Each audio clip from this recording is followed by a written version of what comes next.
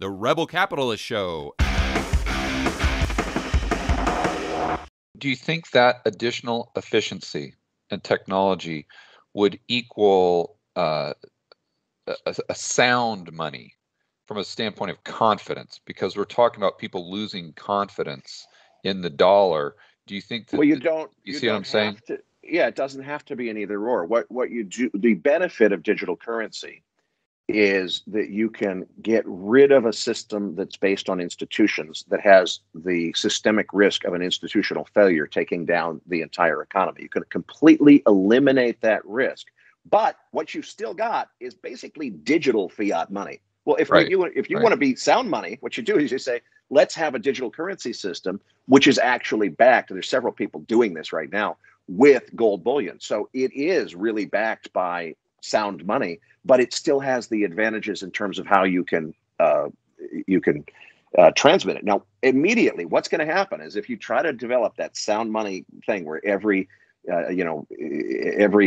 online bullion buck coin is backed by an ounce of gold in a real vault someplace, that'll last for a while until people forget why it was important that it was designed that way. And then they'll change it to where it's always redeemable for that ounce of gold, but they don't have to have all of the ounces of gold because they know from experience that nobody's ever going to all want it at once. So as long as we got enough to cover what we think, according to our models, is the most that anybody's ever going to ask for at a time, it's okay to fractionalize that and not really keep all the gold. And then it eventually gets into, becoming a fiat system again. I think the greater risks, though, are the functionality. What is money and how does credit work? Well, the only way that we know to design both a money system and also to have credit in an economy is this 300-year-old design, which was really brilliant when it was, like 300 years ago, called the fractional reserve banking system. My contention is this whole cryptocurrency trend of the last 12 years, this is just the very, very beginning. It hasn't started yet. What's going to happen next is we're going to realize that there's an opportunity to re-engineer money itself, not just replace the paper money with digital, bitcoins, but to design a replacement for the fractional reserve banking system, which makes credit possible so that now the way we think about credit, the way that credit is delivered, and all the assumptions that all the bankers, all the investment bankers have about how their institutions provide credit to the world and everything, it's all going to be re-engineered by a new money system. The people who invent and design the money system are going to have incredible advantage and conflict of interest over everybody else because they can design features into it to benefit themselves that it will take decades for everybody else to even figure out what's going on.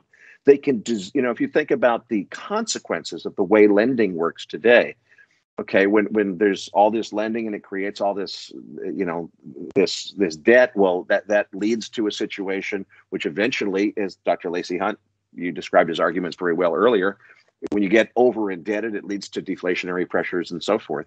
What if all of those assumptions, everything we know about how fractional reserve banking works and how lending works, were completely thrown out the window? And a bunch of guys in Silicon Valley, and we know we can trust guys in Silicon Valley because we've never been let down by like the social media inventors in terms of over-influencing society. Right. Suppose the same group of boys and girls in Silicon I want to Valley mention, I want to point out your sarcasm there, Eric, for the audience.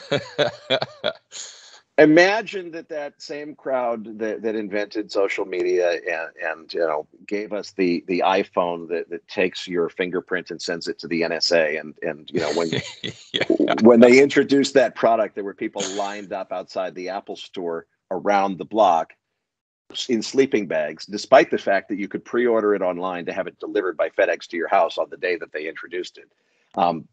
That whole phenomenon of what's going on, imagine that growing to the point where Facebook or Google or somebody has invented better money.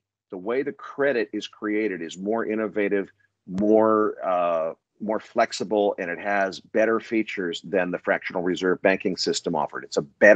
It's basically Silicon Valley re-engineers fractional reserve banking Not to make it, well, on the surface, the advertisement, just like social media, it's to make it better for everybody. What we want to do is just give everybody in the world something free, social media, that you'll really love. There's no downside to it to you, and we're giving it to you for free. So how could you possibly argue? What they're going to be doing will be much worse than the social media agenda. What they'll be doing is redesigning how money itself actually works, how credit formation occurs, and they'll be designing features into it to benefit themselves. And it is scary because we do need this. It is better, but it is beyond government bureaucrats' ability to understand all the technological nuances. So you're not going to have a government regulator from the newly created Federal Cryptocurrency Oversight Board come in and understand, like Jeff Snyder could understand, what we're going to do to re-engineer the fractional reserve banking system to eliminate this whole M1, M2 concept and redo the way credit works.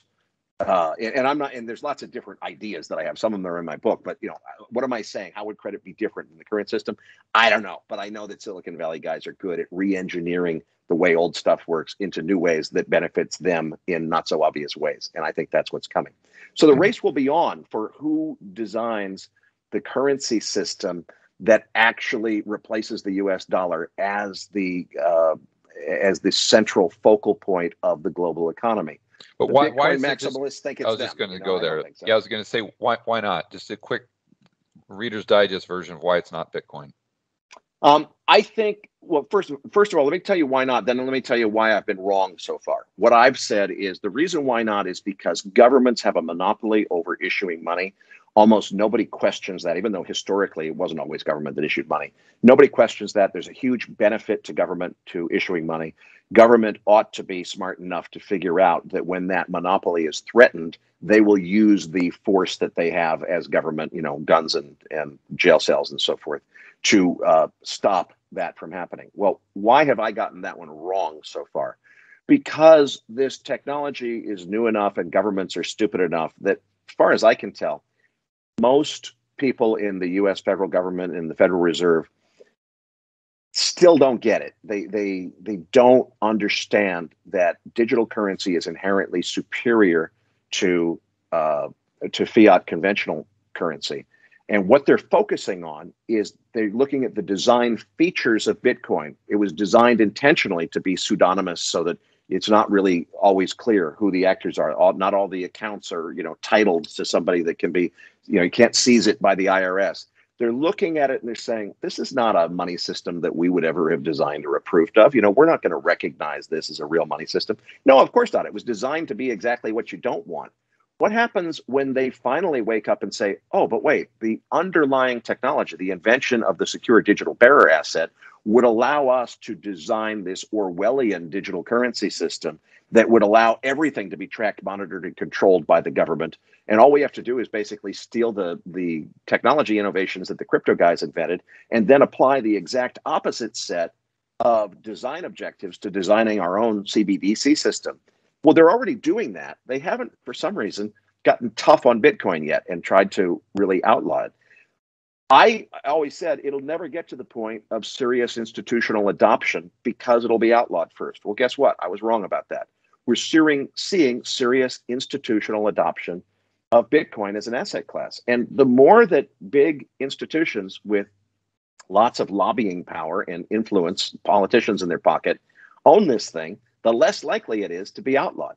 Bitcoin does pose the risk to governments of having the whole world just decide they like Bitcoin better and they're going to, no longer accept the government's monopoly over issuing money. We'd rather use Bitcoin. I can't see it getting to that point because governments have so much to gain by waking up and realizing that they could use this technology to advance their own agendas opposite the design of Bitcoin, that they'll eventually do that. And I used to think the governments would finally wake up. And then I thought, well, wait a minute. It's really more likely that Silicon Valley will see this opportunity and they'll do one of two things, or maybe some very clever combination of both things. They'll either say to governments, look, you need don't let these cryptocurrencies take over the world. You need to maintain your monopoly, but you need us, Silicon Valley, to build you a super cool digital currency system that is going to work better than your existing system. Let us design it for you and build it for you.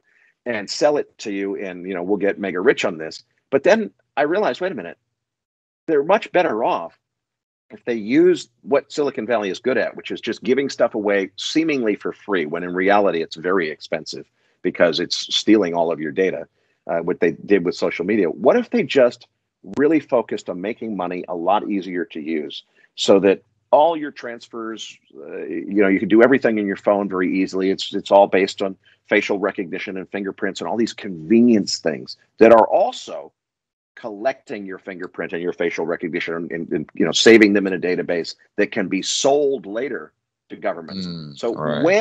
Let's suppose it's not Libra, which has already kind of been struck down, although it seems like they're trying to resurrect it. Let's suppose Google or Apple or Facebook or somebody comes up with Libra Plus, a new Silicon Valley digital currency system. But they realize this time they can't just ignore the government. So what they do is they go to the government and say, listen, here's what we're doing. We're building this. It's going to be kind of like Libra that pissed you guys off, but we're doing it differently this time. We're building in all these features that are going to collect everybody's thumbprint, everybody's facial, and we're ready to sign a completely confidential agreement right now with the federal government that you just back off and let us do this, because we are going to make the world better with better money. We're going to also give you like this back channel of free, collection of everybody's data. Right, we're going to design it so that we can deliver the government not only the ability to trace everything that happened in the history of this monetary system, but to go and claw it back and seize it retroactively after the fact. We're going to give you these incredibly powerful law enforcement features that you don't need to go figure out how to design the system to do it. We're going to build those features in. You, federal government, let us be in charge. Let us, Google or Facebook, be in charge of designing how money works. And what we'll give you in exchange is a much better stranglehold on society and its personal data than you could ever have imagined accomplishing yourself. Now, Matt, put yourself in the shoes of the Federal Reserve, and they got the NSA, director guy who's there, and that meeting. And they're saying, Facebook or Google, we're going to design this incredible currency system. Everybody's going to love it. And it's going to give the government much more control over everything than it ever had before. Who's not going to agree to that? Why wouldn't that happen? It's what scares me the most, because I think that Silicon Valley, in partnership with the U.S. federal government, could mount the greatest assault on individual human liberties and information rights in the history of mankind. And I think that's probably coming. And I think that it will go over as a great success in the eyes of most of the population, because they'll have this cool new money where borrowing money is easier than it used to be, where all your transfers and all your electronic things all happen very, intuitively. It's like stuff that was designed by Apple, not the stuff that was designed by Citibank. It's super easy to use. It's automatic. You scan your friend's face and say, pay her $100, and it's automatic because it knows her face. It's got it in the database. That scares the hell out of you and me. It sounds much better to the average person. It sounds convenient. I can just point my phone at my friend, and her face is going to tell the system. I don't even have to know her bank account number. It's going to automatically do it from her face. That's cool, man. Well, you and I are, and a lot of your listeners are smart enough to think about the not so obvious consequences and knock-on effects of that system existing and what it could be abused for in the future. Most people are not going to see that. They're just going to say, better money. It comes from Facebook. It must be good. And the federal government endorses it because they're getting a bunch of stuff that we didn't even know about because it's in a sealed FISA court document someplace. That it turns out that every time you ever, spend a nickel on buying a piece of candy, the government is tracking that in a database someplace.